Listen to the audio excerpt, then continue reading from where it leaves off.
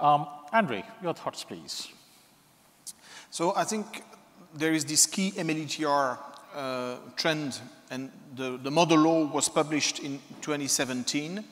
Some jurisdictions have adopted it, and the UK, as Emmanuel said, is going to be a key trigger because the English law is key in global trade.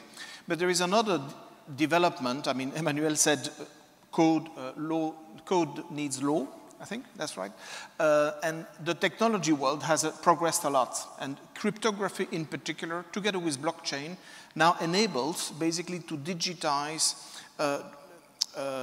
the ownership of an electronic record, to digitize the transfer of ownership, to demonstrate the exclusive ownership of a particular electronic record. And this could not be done 10 years ago, unless you had like a club structure where you agreed with a central database that that would be the custodian.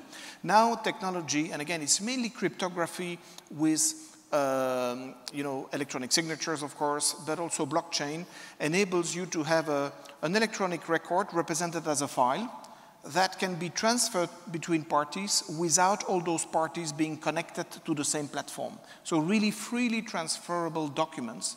And that's what technology brings. And it's very recent technology in response to the MLETR, which is a legal framework, a legal requirement. So the two together now enables banks to serve their clients, indeed, in a very seamless fashion so that there's no disruption. What they're going to see on screen is not just a scanned copy of a paper document, but is the actual original document, whether it represents a guarantee, a bill of exchange, or prom note.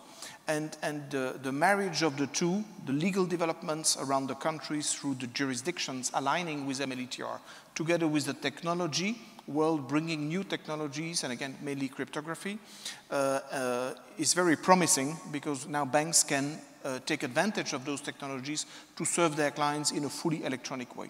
And we can go much further because once you digitize those documents, you can organize, fraud protection. You can track the financing status of a particular instrument to fight double funding of specific instruments or double use of specific instruments as a collateral. So this is an additional value proposition, but I think I want to highlight it because for banks, this is sometimes the key to be protected from a fraud perspective rather than the digitization, which is sometimes is seen as an intermediary step.